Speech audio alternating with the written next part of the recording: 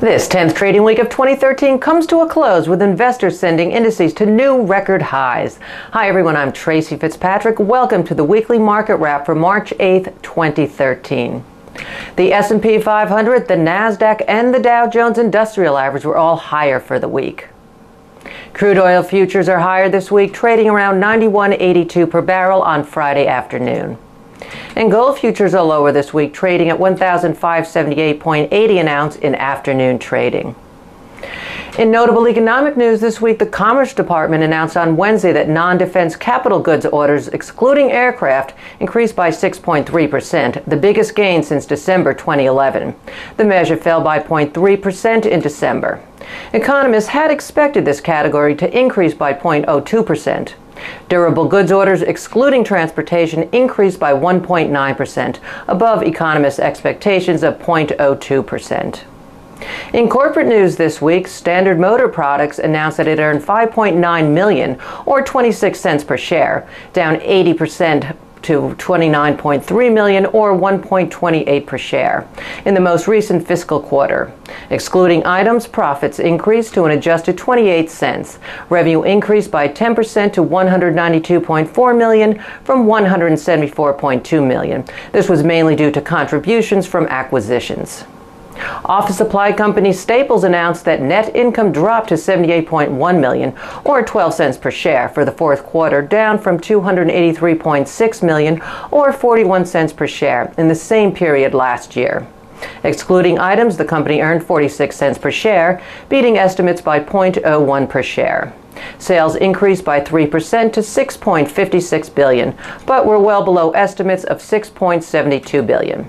The company forecast earnings of $1.30 to $1.35 for the full year, below estimates of $1.43 per share. The company also raised the quarterly dividend by 9% to 12 cents per share. And Kroger announced that it earned 77 cents per share in the fourth quarter, beating analysts' estimates of 70 cents per share. Adjusted net income for the quarter increased by 14% to $403 million. The company generated same-store sales growth of 3%, down from 3.2% last quarter, but representing 37 straight quarters of increases. Total sales were 13% higher to $24.2 billion, beating estimates of $24 billion. Full-year profits per share increased by 16% to $2.52, while 2012 revenue increased to $96.8 billion, and same-store sales increased by 3.5%. Shares are higher by about 3.3%. And Jamba announced that it lost 9 cents per share during the fourth quarter of 2012, beating estimates by a penny, and ahead of the loss of 15 cents per share in the same period last year. This mainly due to growing efficiency. For the full year, the company lost 3 cents per share versus 16 cents per share in the same period last year.